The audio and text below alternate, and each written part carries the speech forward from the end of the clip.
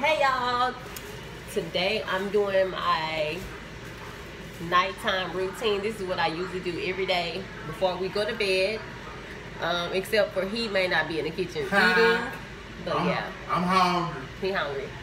He just actually finished cooking. So once everybody's done eating, I tidy up and I'll go to bed. So I'm gonna do my first nighttime cleaning routine.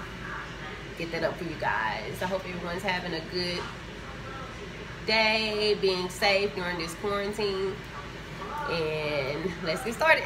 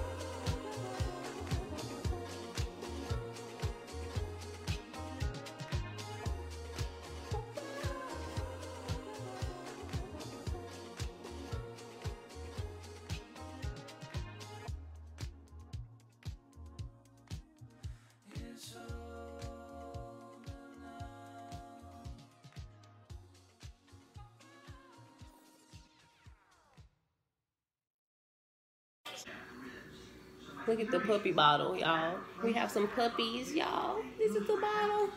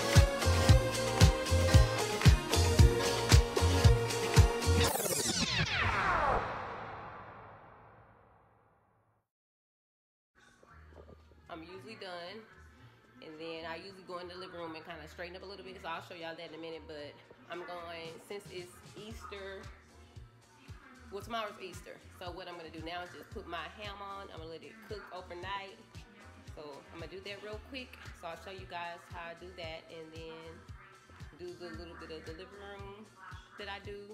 I don't really do anything else major. I might put in like a load of clothes, run the dishwasher, but I already ran it today, so I'm not gonna run it 2 times. I'll wait till tomorrow morning probably, and then I'll start that up, unload that or whatever, and then I just do the whole process again. So let me get this ham on, and so I can get that going, so I can go and sit down and relax. So look in the pantry. Give me the pineapples out.